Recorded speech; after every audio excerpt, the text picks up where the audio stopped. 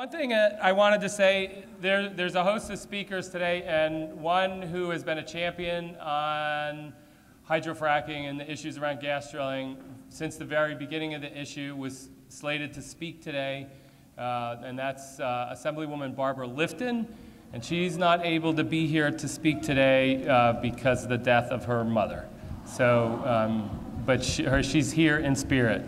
And then the quiet that comes from that statement, and to follow up on what Adrienne just said about getting people to listen, I would like to introduce somebody that takes this issue very seriously.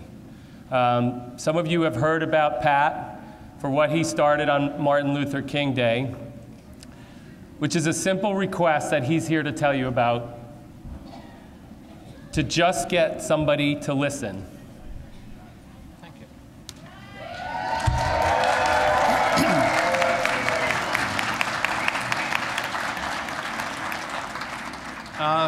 Thank you, and thank you everyone for being here. I'm from East Guilford in Chanango County, and I've been involved in the struggle with everyone else for years now, and I've tried in recent months to get a hold of State Senator Tom Libous and Governor Cuomo to ask for a meeting with some of the leadership from the grassroots groups in Chanango and Broome County. And the governor's office has just ignored me, but recently Senator Libous's office wrote and said, "Thank you for your interest, but we don't have any interest in meeting with you," and that a meeting wouldn't change his mind. And I understand that. Tom Libous is a politician, and I think he takes his job and himself very seriously. I'm a citizen and a father, and I take that very seriously. With something as simple as a local election, he and I could trade status that way. But I take him at his word that there's no power on earth that is going to change either of our opinions on hydrofracking, because that's a matter of character and of values. I know that he doesn't think we're going to change each other's mind, but that's okay. I'm a retired social worker. My last job before retiring was Chanango County Mental Health Clinic. And among my duties, I did forensic groups in the jail, I did dispute resolution, and I did community crisis.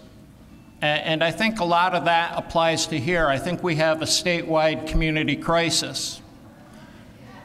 And not talking with people you don't agree with is never good. There's no benefit to it. It only increases tension. Whereas talking respectfully, even to people you don't agree with, that helps promote understanding and at least getting along. So I'm trying to talk with this fellow. As I said, he still refuses, so I went on a hunger strike starting on Martin Luther King Day.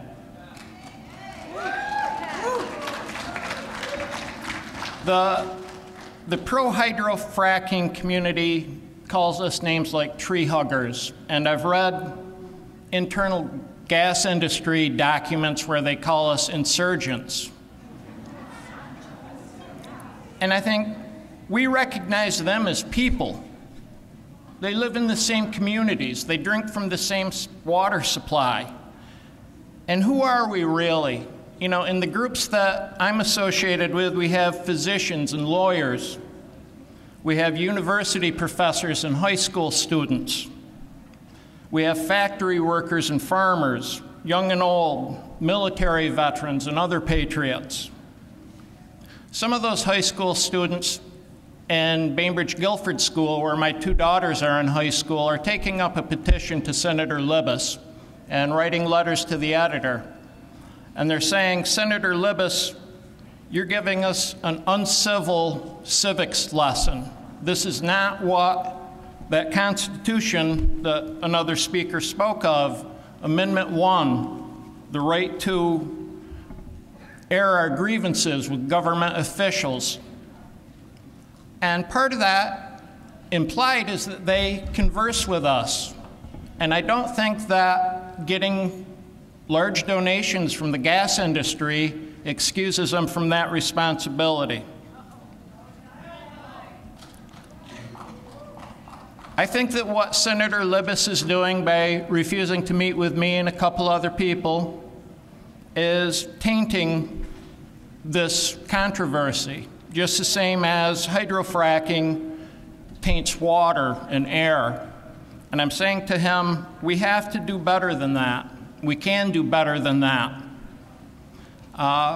Again, thank you for being here today, and thank you for those of you who are supporting me. Thank you.